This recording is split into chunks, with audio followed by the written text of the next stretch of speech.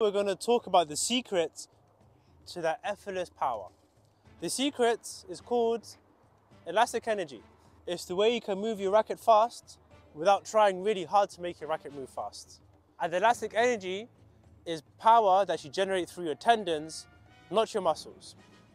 Quick science lesson: you have muscles which make your body move, you have bones which act as the frame for your body so you don't collapse and fall over, and then you have the tendons which connect the muscles to the bone, so when the muscles contract, it makes the bones move. And elastic energy is learning how to create power from your tendons and not from your muscles. You have to use your muscles in order to create elastic energy, but you're not using your muscles to try and make the racket move fast. Let me explain. Tendons are elastic, which means they're stretchy. Imagine this is a tendon. If I stretch out my tendon like this, it's gonna snap back into place. And that snapping back into the place is much faster than using your muscles, with much less effort as well. That's why you can see pros look so effortless when they swing the racket. It's because they might not know it, but what they're doing is they're using their muscles to generate elastic energy, which then propels their rackets even faster than if they try to be really strong. Elastic energy is the way to get the racket to move super fast with low effort. Before I'm going to tell you how to use elastic energy, there are some things you need to know first.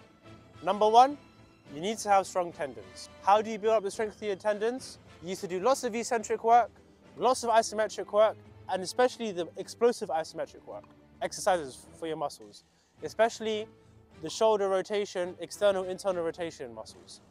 Secondly, you need to have good timing. If you start to use this, number one, your racket's going to move much faster than you used to, so you need to adjust to that. But also, because the racket's moving so fast, you need to be able to time the initiation of the swing with the right position of the ball so you touch the ball in the right place. Otherwise, if you don't have good timing, you're going to find it very hard to stay consistent by using the elastic energy. And thirdly, we can't actually use our tendons. We have to use our muscles in order to unlock the elastic energy, right? But we need to use a certain type of muscles, which are our fast twitch muscles. We need to exert big amounts of force in small amounts of time, which your fast twitch muscles are useful for. Doing low weight, full power movements will help you to develop more of those fast twitch muscles. You're here because you have healthy, strong tendons, you have good timing, and you have powerful, fast twitch muscles. Your muscles can generate lots of power in a short amount of time.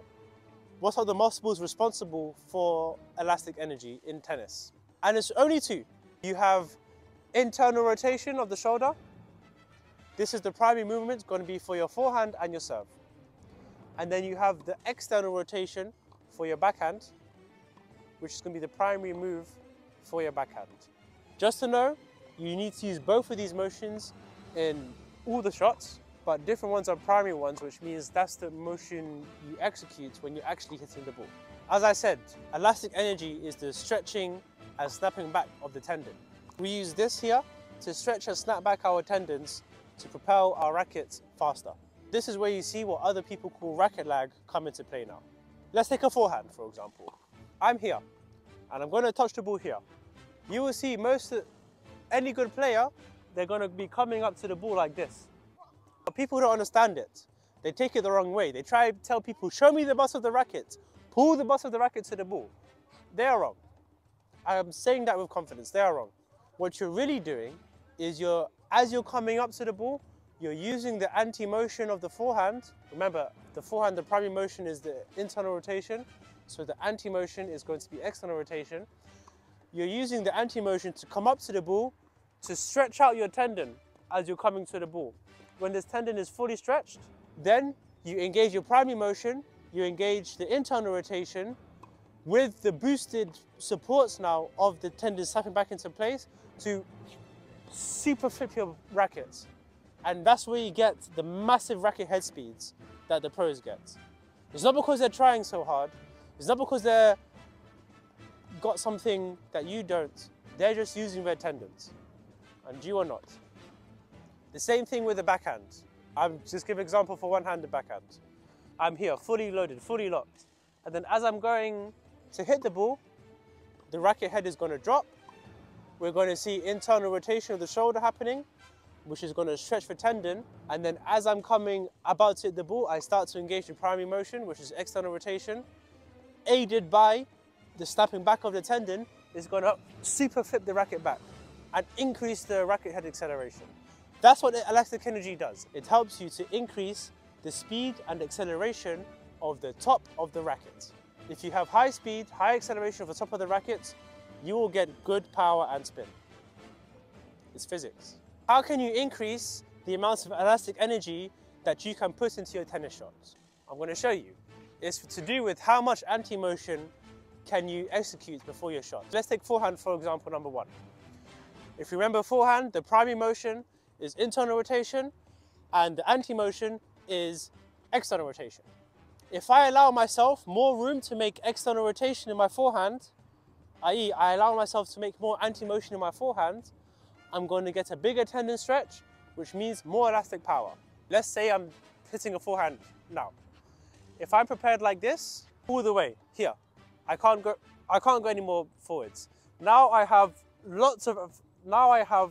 almost a full turn of anti-motion or external rotation in the forehand, which means I'm going to get a super big tendon stretch, which means it's going to snap back even faster, which is going to propel my racket even faster. Just for example, it's going to look like this. If I completely have my racket here, now I have no room for any more external rotation. I can't put my racket anymore this way, right? Which means I can't stretch my tendon anymore. So what's happening now I have no elastic energy, my tendon's not being stretched, and it's not snapping back into place, so I have to completely rely on the primary motion, the internal rotation, to generate any power. And the racket is going to be much slower for the same amount of effort. Do you see anyone hitting like this? No, because it's too hard. To time your shot like this and swing is a bit crazy, and you don't need as much power as you think you do in tennis. A lot of people these days like to go for a good balance, a good mix between being trying to fully maximize elastic energy and not having any at all. A lot of people like to have their rackets at kind of a 45-degree angle. If I'm hitting over there, slightly pointing forwards to where I'm going to hit. Like that, I still have a good amount of control and consistency in my shot, but the elastic energy I'm creating is still a good amount. If you look at the same thing on the backhand, it's the same. With the one-handed backhand, if you really wanted to maximize elastic energy, you will start like this. And then what I'm going to do, I'm going to internally rotate all the way here so my tendon stretches, so I can propel my racket forwards again. So it's going to look something like this. Oh my God. So it's going to look like here. All right? That's very fancy, very messy. I don't recommend doing that. I'm just showing you the extreme. And if you had no elastic energy on your backhand, you're going to start your swing like this. My racket can't go much more this way anymore. I can't internally rotate. I can't do anti-motion to create elastic energy. And I have to rely on the primary motion again to generate any racket head speed or power. But that's going to be a lot more load on my shoulders. I'm going to be a lot more likely to injure. I'm going to get more tired in my matches. I'm going to have less power. Just overall, bad days. Which is why you see, again, people tend to take a middle, somewhere around the middle with a good mix of both control consistency and elastic energy so they can execute a good shot. Same thing for the serve. I actually dislike a lot how lots of people teach the serve. I think they don't really know what's going on with the serve. You don't serve with your tricep, again, you serve with the internal, external rotation of your shoulder. The primary motion is going to be your internal rotation. This motion here, this is the primary motion of your serve. A lot of people, when they teach serves, they teach this. But the reason I don't like this, you start here completely externally rotated.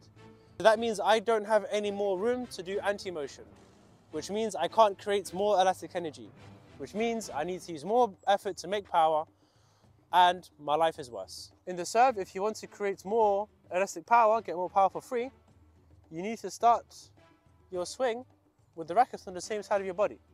Let's say I'm serving into the camera now, right at you. Now from here, I can get this anti-motion, which is going to bounce my racket, so I can swing faster. Rather than here, I'm just trying to completely muscle the whole shot. How much elastic energy you want, it's really up to you. It depends on how strong your tendons are, can you withstand it, and how good are you actually at tennis. How good is your timing? How quickly do you read the ball? How early are you prepared? If you have good answers for all of these, you can handle trying to generate more elastic energy. If you're not very athletic, if you don't move very well, if you don't have good timing, if you don't prepare early, trying to generate a lot of elastic energy is going to be very difficult and very hard for you.